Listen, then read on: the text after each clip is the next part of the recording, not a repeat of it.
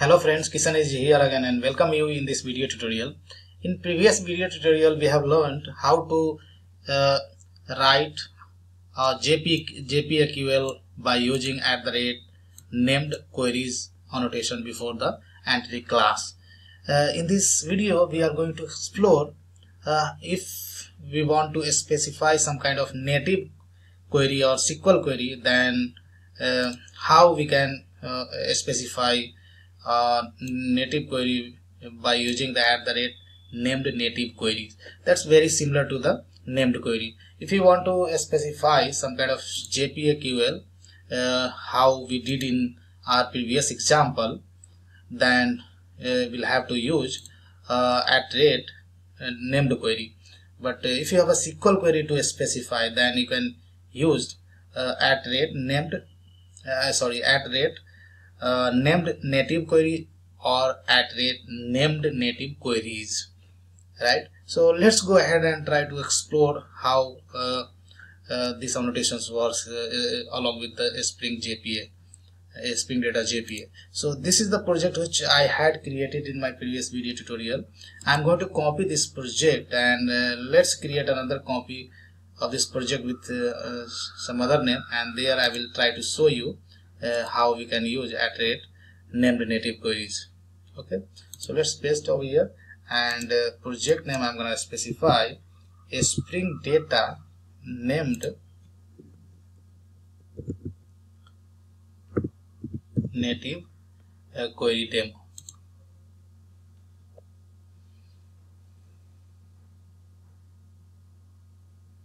So now we created project with another name.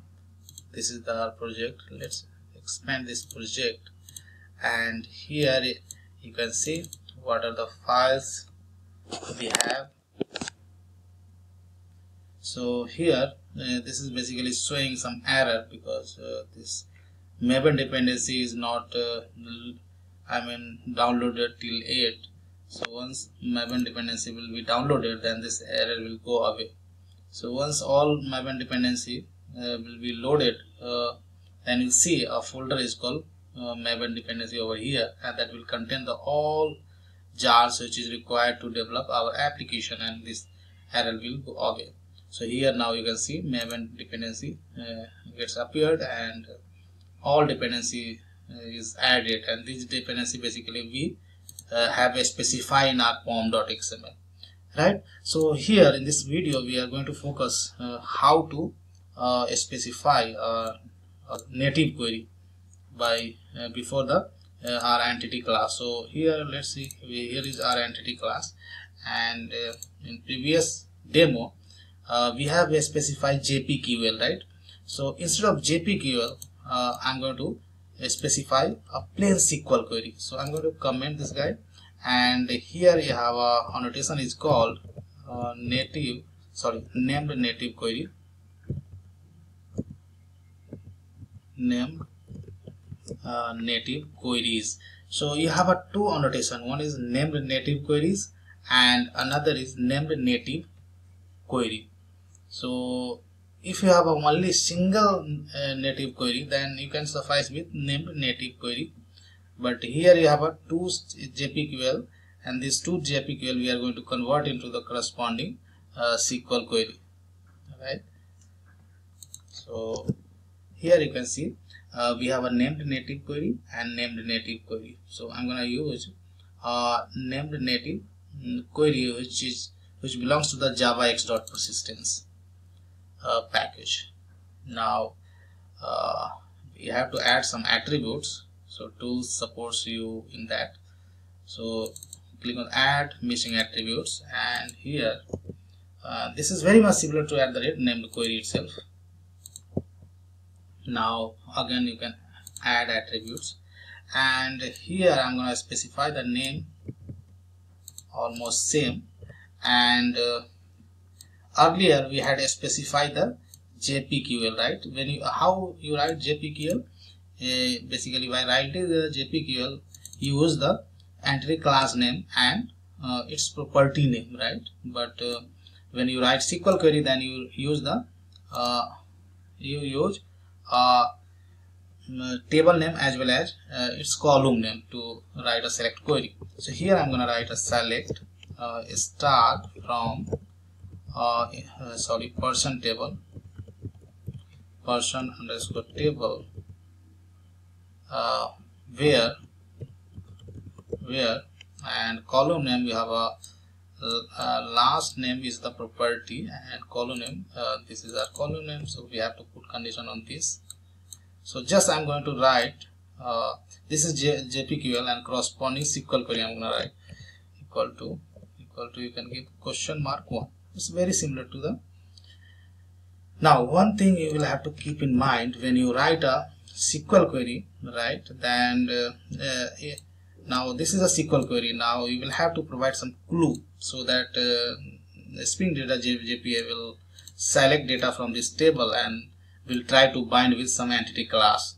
So that's why this requires to specify something is called attribute is called. There are many attributes you can see. One of the attribute is called result class, and here you need to specify the result class. A result class is nothing but the person dot class you need to specify.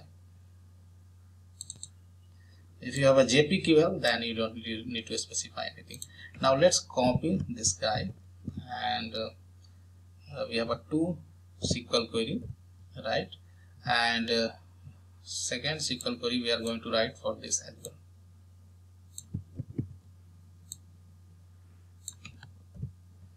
And look into the JPQL. What we have written select P from person P, where P dot first name equal to question mark 1 and email equals to question mark 2. So corresponding SQL query we will have to write. So select star from person table, where we'll have to write first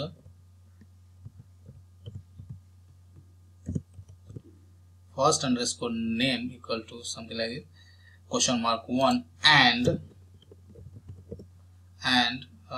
email. So I mean property corresponding to email is email itself. So this is the column name itself. So it's very similar, right? So this is the, and again you need to specify the result class. So now this named query I'm going to remove safely, and rest of the code will be same, right? So now this named query we can retrieve in our layer by these two names, right? If you go to the here, then you can see the method naming convention. I have given the same name what named query name I have specified over here. So now let's run the main method. So let me explain how it works. So from main method we have created a local method is called get person info by last name, and from here we are using the people management service. So that is our service layer instance, which we are just auto wiring over here. So basically what doing by auto wiring? So we have a specify auto wire before this reference, right? So basically Spring will try to find this instance, and that will auto wire automatically, right? And if you look into this class, then this class is annotated as service. That means this instantiation of this class will be taken care of by the Spring container. Spring container instantiate this class with name people management service with first letter P, and that will keep into the container. And whenever you do @auto wire, then that will be automatically injected. So you don't need to create instance of this class yourself, right? This is taken care by the Spring container. Now you are calling its method, right? Once you get the instance of this class, then you can call its method. So we are calling its method. So first we are calling this method, right? So we are calling its method, this method, which basically fetches record based on the last name, person last name. So this makes call to the service layer method, and this is making call to the finally layer, right, which is over here. And from this name we have written a JPQL, right, for these two methods, right? So pretty straightforward. So let's run this first method and see, and let me show you our database. So in our database we have 4 records, and last name we are passing Murphy, so we are expecting to get 2 result set, right? So now let me run this project.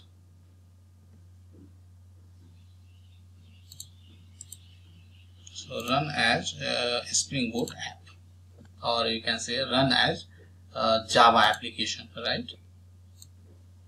And let me show you the console.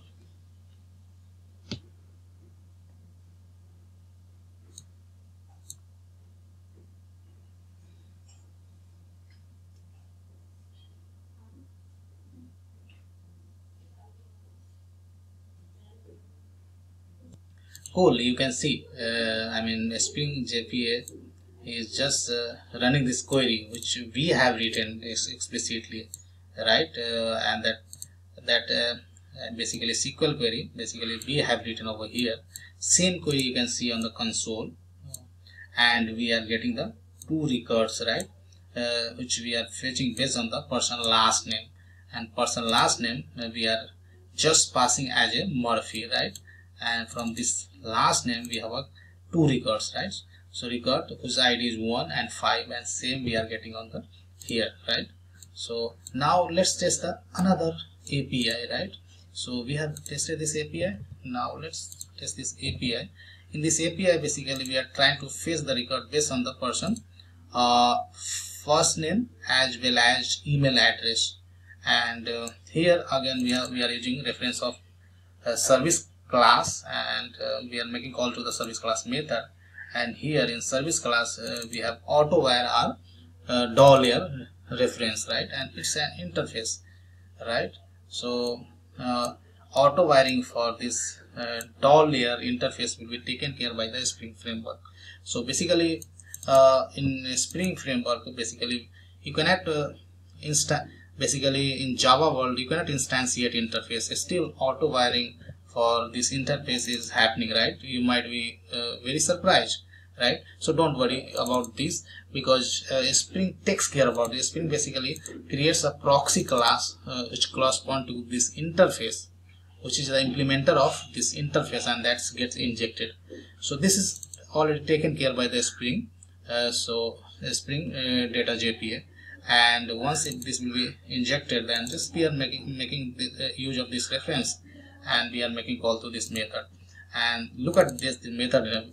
From this method name we have one SQL query over here, right? We have written by using @named native query, and this query will be run, and you'll get the result. So let's run this API and test it again. So at this time just we are fetching, we are trying to fetch record based on the first name is Barry, and corresponding email is barry.j2007 @gmail.com. and if you look into the database, then we have one matching record, so we are expecting to get one record. So here you can see on my console, Eclipse console, we got the single record. So what query we have written, same query is running, and we get the single record, right? So I hope you enjoyed learning this video. So basically if you would have worked on the Hibernate, then in Hibernate is one of the popular JPA implementer, right? One of the implementation of JPA, and in Hibernate also you can use this @named queries and @named query, right? In similar fashion you can use this connotation in Hibernate as well, how we use the Spring Data JPA. So I hope you enjoyed learning this video. This code I am going to put on the GitHub, and GitHub location I will specify in the video description. If you have any queries or any question regarding this demo or previous demo, then please let me know. You can post your comments or any feedback below to the video, and thanks for watching this video.